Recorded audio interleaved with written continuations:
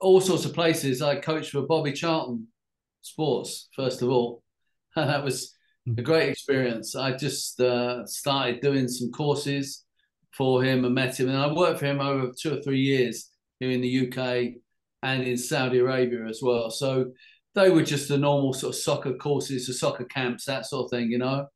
And this was a long time ago. I had the great fortune of, he'd retired from professional football then. I had this sports company. And I had the great fortune of playing a couple of games with him as well, which was terrific experience here in the UK and in Saudi as well. So that was great. And I did some work for Manchester City on their community program when it started, an FA skills program. And then on from there, really, just trying to get any coaching experience anywhere that I could. I played in non-league, so I coached in non-league. And then I got into managing in non-league. Various clubs, and finishing at Cheltenham Town, well, it's obviously full time, and I managed the FA 11 as well. So I really enjoyed still the non-league setting. You know, I'm going to a non-league game tonight, actually, in my spare time. Must be crazy. And then the last 15 years has been in recruitment, you know, as a scout. Nearly 12 of those years, up until November just gone, I've been with Chelsea in the academy there. Where I was head of integration recruitment. So sort of senior team leading roles in the recruitment team in the academy, in what's probably one of the best academies in the world, certainly, if not the best. Great experience and lots of great people, and really enjoyed it a lot. So that's why I've got to understand academy scouting and recruitment. Came out there in November, started the business, and away we go. Perfect. We will get into the scouting and your business in a second, but I want to ask you, because at the moment, obviously, Saudi Arabia is very popular. So what was that like coaching out there? First of all, physically, it was difficult because it's very hot. Yeah. We would do coaching sessions at 6 o'clock at night, and it was still very hot. And I struggled at first to deal with that, but then I was given a tip, which is a very old-fashioned tip. I don't think you do it now, to take salt tablets, right? Which you could just buy from Boots or any chemist in those days. And as soon as I started taking them, I felt better and it was okay, you know, because it just helps you rehydrate and build up your inner system. And it was an interesting challenge. When I was there, one of the big clubs there asked Bob if he would recommend someone to be head of director of football development in the club, particularly to develop a youth system. And he asked me if I would be interested, and I had sort of mixed feelings about it. I've got a big family, although they're a lot younger then, weren't so many of them. But the money was going to be great, and so I was up for it if the conditions were right. But then it was all part of a bigger deal with Bobby Charlton Sports, doing a load of marketing for them, and all that fell through. So my job fell through as well. So I would have stayed there longer, I suppose, if the right thing had come together. But the game was not what it is now, clearly. The facilities were good. They'd had a lot of Brazilian coaches prior to me going over, and they wanted, I think, a bit more of the British, more direct football, which was the vogue at the time. So I could coach that. So that would have been a really interesting challenge. But for one reason, I didn't come off. But I've always enjoyed traveling. I've been fortunate enough to travel all over the world, coaching and working in football and in sport. But Saudi was an interesting place to go. Nice, like that. So tell us a little bit about your business then. Okay, so when last summer, I'm writing a book on scouting called The Scouting Game, nice, which will be out towards the end of the year. And so the publishers suggested that I started trying to promote or build the brand, you know, and started doing some videos. My wife came up with a format, and we just started last summer doing videos on Instagram and what have you, really just to raise the profile of the book. But the responses we got for it were terrific. You know, we were getting 50-odd thousand views for our videos from nothing, you know, and a lot of questions from parents, particularly. How do I know if my kid is any good? how can my kid get scouted? What will scouts look for? How can they get into academy football? Or there seemed to be a real dearth of feedback for parents from an independent, knowledgeable sort of perspective. So we clearly thought, well, there's a business here doing this. Let's give it a try. And so we launched it. And the idea is that we will assess players independently from 7 upwards up to senior ages. And we base it on getting videos. And I can go through the process in a bit. But that concept of would people be interested in paying for an independent player assessment was at the heart of what we did. No one else is doing it anywhere that we've come across, and certainly no one with 30 years in the game like me and who knows the highest standards, so can hopefully place the standard of any player they're assessing in the right way and identify particularly what they need to work on and how they can go forward. And it's just boomed. We're assessing players from all over the world, a lot of American players, a lot from sort of random countries. I did one on which I did the presentation this morning, actually, of a lad in Kazakhstan, an under-19 player who's very good, actually. Did a lad from Cyprus last week, Ireland, Australia, and quite a few in the UK. So that's really taken us a bit by surprise, and we've had to set up much more of a structure to deal with that. Because I do hope to go back into academy recruitment somewhere, because that's what I still feel is my sort of home ground, really, in that way. So we're having to adjust the business as we go along. Nice. So what's the name of your business? The Scouting Game. So everything is called The Scouting Game. The book's called The Scouting Game, and the business is called The Scouting Game. And all of our social media can be tracked from our YouTube channel through to Insta and what have you on The Scouting Game. And so, and that's why it says on the badge as well. So we've got the logo as well. So everything is through The Scouting Game, which is copyrighted trademark, I might add. Fantastic. So any coach watching The Scouting, what's the website? It's thescoutinggame.co.uk.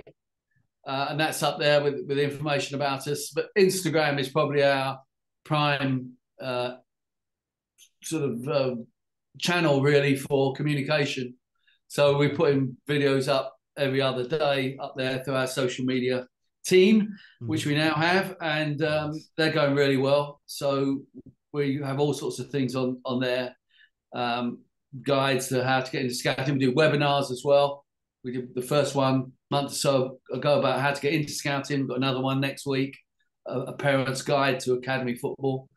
So we're trying to respond to the market, really, because we're creating a market as it's a completely new concept of a business, as well as trying to meet a market. 100%. Love that.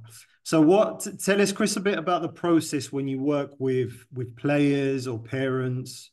So how do you onboard them? What's the general process? So all our advertising is through social media. Everything is driven through social media. So we put the videos up. That's how we started. That's how people began to contact us. And so we stick with doing that. So we go through Instagram, TikTok, LinkedIn, Facebook, and then we collect them together on a YouTube channel. But Insta is the main driver for us. And so we have a social media agent who advises us, and we have now a team that help put them together. So my wife and I might record a basic video, or I might, but then it's over to them and they put it up there straight away. So that attracts attention. People contact us and say, yeah, how can I get assessed, or how can my child get assessed? We get them to send us 2 full match videos, not clips, because we need to see through a match video what a player doesn't do as well as what they do. 2 full match videos, because one game, someone can have a great game or a poor game. You need a bit of objectivity. We then go through them, whoever is doing the scouting assessment and our analyst, performance analyst as well. We use software to help us analyze it more time efficiently through in-play sports, which is very good. And then we prepare an assessment of the player, which is an 11-page assessment. We really sort of take their game apart, technical, physical, psychological, tactical elements to their game. and identify strengths and weaknesses, which we illustrate with the video clipping that from the videos that have come in. And then we crucially point to how what does need working on, how they can work on it, and what their next steps might be, directing them to wherever that might be, one-to-one coaching or strength and conditioning, whatever it might be. And then we present that back, which is mostly me presenting back via Zoom. And it takes about 45 minutes to an hour to present that back, and then we send all that to the customer. So that's our format and our process. And we try and make sure that it's very practical, as I say, with real practical steps of what they can do next and come out of it. And a number of people who've had the assessments done say, right, we want to come back in 3 months and have another one. So to see how the player has improved, if they've taken on board what we've said. So that's great, because we're beginning to identify repeat business, and obviously advertising as well through podcasts such as this one, which we do quite a few of, as it's a new concept. So that's how our business works, really. So it's a mix of my wife and I who set it up. It's her idea, and she runs the business end of it. I just talk about football, do the analysis and present back. And then we have the performance analysts and the social media help. And so a little team is emerging. And if I go back to full-time football, obviously we've got to find ways to manage the business without me having to do so much. Yeah. So quick question here. And we work with some coaches that very similar to what you do with your wife, right? The coach will coach, and then the wife kind of does the admin stuff. How has that been? Because, well, talk us through what makes a really good partnership in that sense when you're working with your wife or your husband. What do you do for that to work? I think you have to have different things you bring to the table. That's the thing. My wife is very entrepreneurial. She comes from a sport background. She was a gymnastics coach, and has a gymnastics business. So she runs the business now.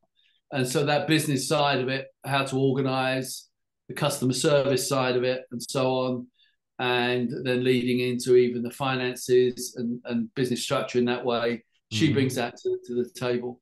My end is the football expertise end, you know. Yeah. So we try and keep to our respective areas.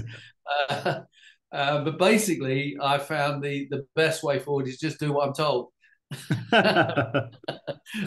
Because she's much brighter than I am when it comes to the business side. Even the way we structure the videos, which is a very sort of informal, normal videos, general run of videos, it's a very informal way of doing it that she came up with. That when the social media agent got onto us, she said, look, we love this, very amateurish, very at home, very simple. Julie just comes into my office and asks me a question, and then I talk, and she usually takes the mickey out of me one way or another as well.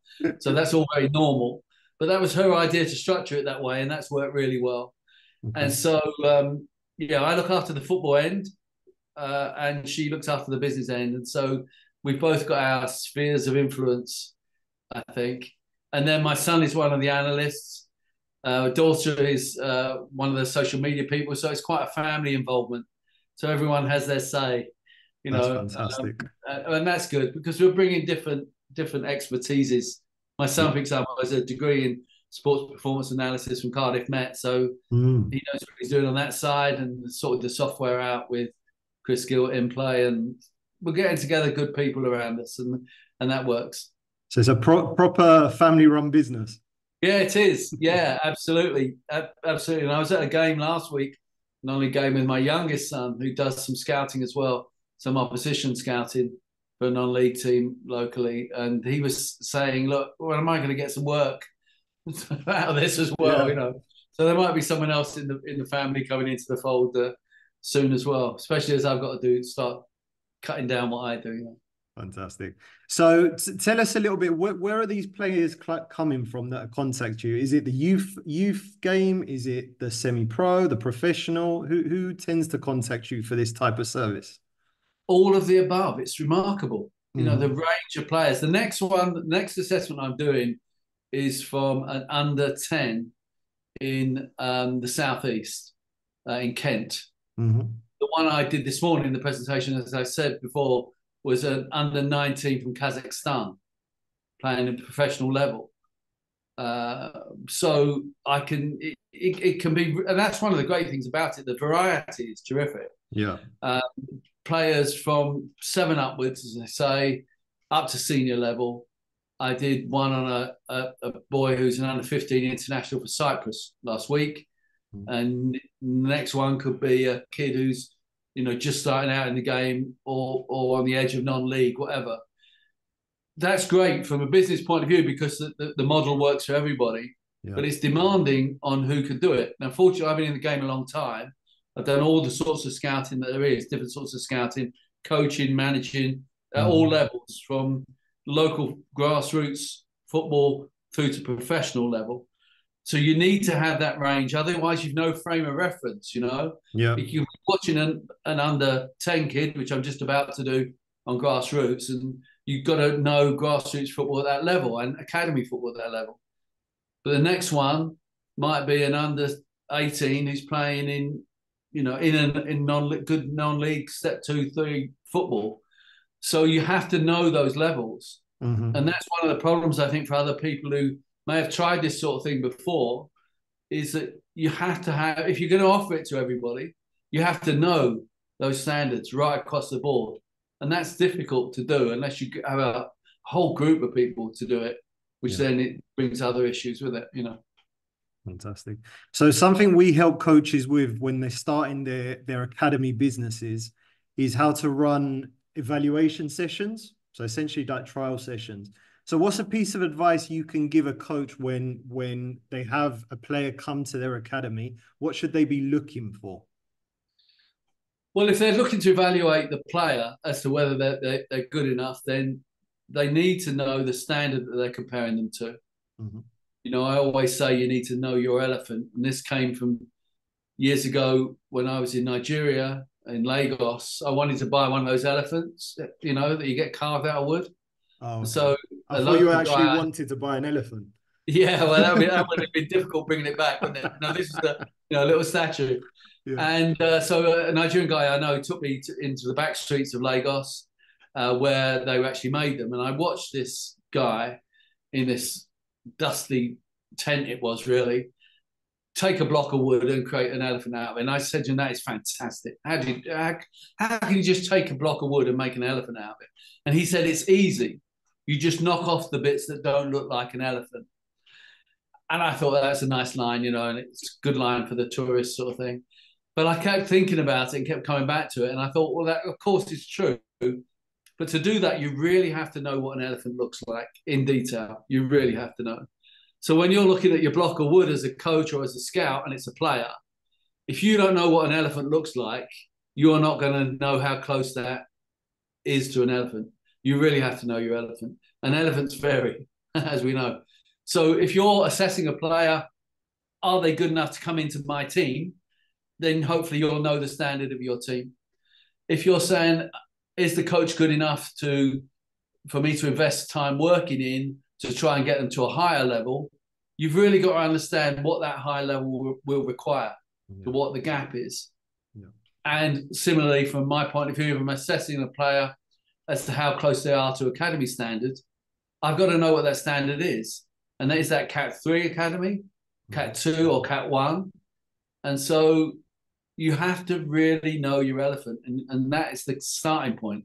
Without that, everything else could be completely adrift. You have to know the standard. And this is what I always say to scouts as well. You get appointed as a scout to a club and you're desperate to go out and find players.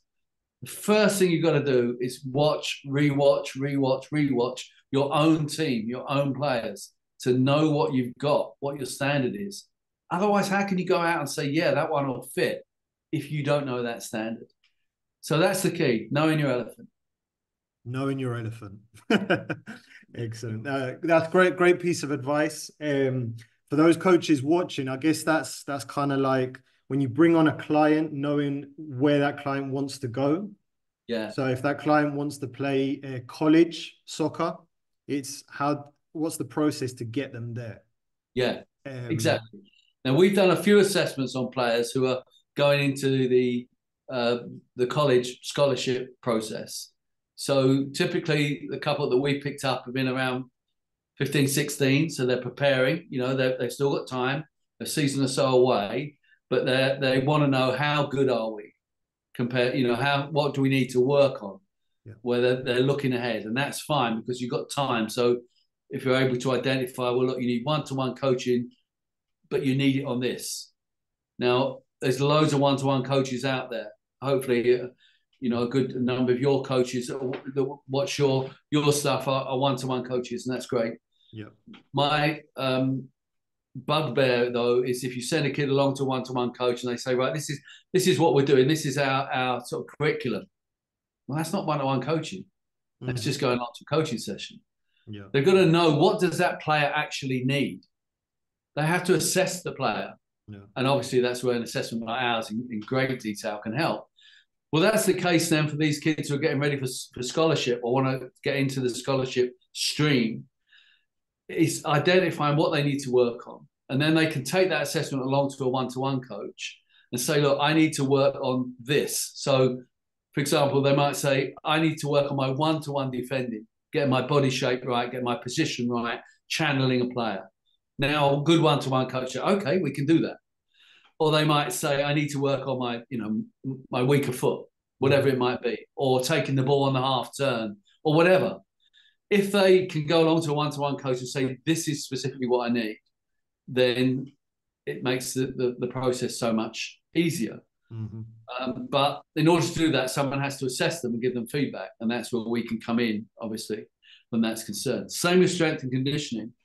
If we say, look, you need to be quicker, it's no good me referring them to a strength and conditioning coach that is just a general strength and conditioning coach, because they've got to be referred to someone who knows how to build their power to help make them quicker. So in our business, we decided right at the beginning, we only actually refer people to one-to-one coach, who's Saul Isaacson-Hurst, who you know, one strength and conditioning coach, Ruben Tabares, one agent, because we get asked a lot for agents, and that's Division X. And so we've no commercial connection with any of those, but I will only refer people that I've worked with, my customers, to people that I trust and who know what they're doing. Now, fortunately, Saul and the one-to-one coaching, Ruben, they also work through video. So it doesn't matter where the players are around the world. And Division X, Zabby, DeBerst and Humphreys, they're an international agency backed by a law firm. So they can work with people around the world. But we thought right at the beginning, we're going to make it simple and just refer. Of course, people can go to anyone they want. But if they want a recommendation, we're very selective. And so it's knowing the standard and knowing specifically what the player needs to work on that will affect their game and improve them, and how to do that. That's the key for us in our referrals. Great. Perfect. Now, if a coach watching, because I know I'm a coach myself and I get asked this a lot, when parents might ask the question, how can my child get scouted?